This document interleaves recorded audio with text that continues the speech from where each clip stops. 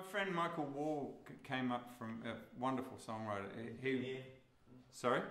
He's been here. I was looking at the pictures. I know 80% of the artists you've had here.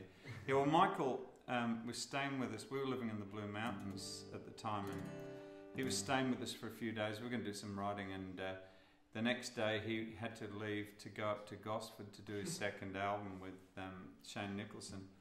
And just before we started writing, he sent a text home saying, "I'm getting the train to Gosford tomorrow," and spell-check got hold of Gosford and changed it to Godforsaken. Which, if you've been to Gosford, so you put two songwriters in the same room with a title like "The Train to Godforsaken," you get this.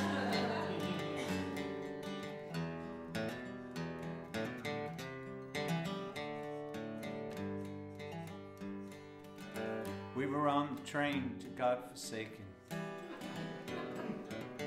We were brought together by the night.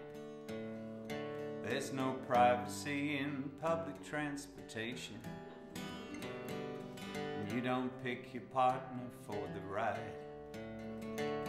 He was wearing shorts and thongs and it was barely 3 degrees. He looked down the aisle and said, "Who wants to share a seat?"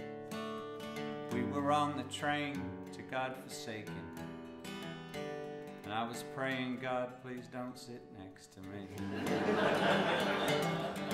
We were on the train to Godforsaken. They were doing track work down the line. I was one half of a drunken conversation, and he was halfway through a cask of wine.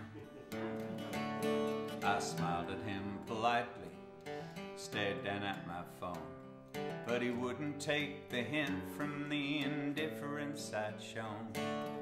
We were on the train to Godforsaken, and I was praying, "God, I hope he's nearly home."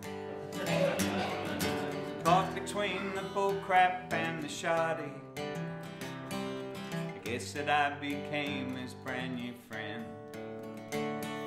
Reluctantly invited to his party, but who am I to judge? Man, I've been lonely just like him. We're all on the train to Godforsaken. There's so many lines to get you there. Sometimes we get off at the wrong station. Most of us aren't going anywhere. Some of us are hurting, trying not to care. So don't look down your nose at those with Chardonnay to share. We're all on the train to Godforsaken, with nothing but a ticket and a prayer. We're all on the train to Godforsaken, with nothing but a ticket and a prayer.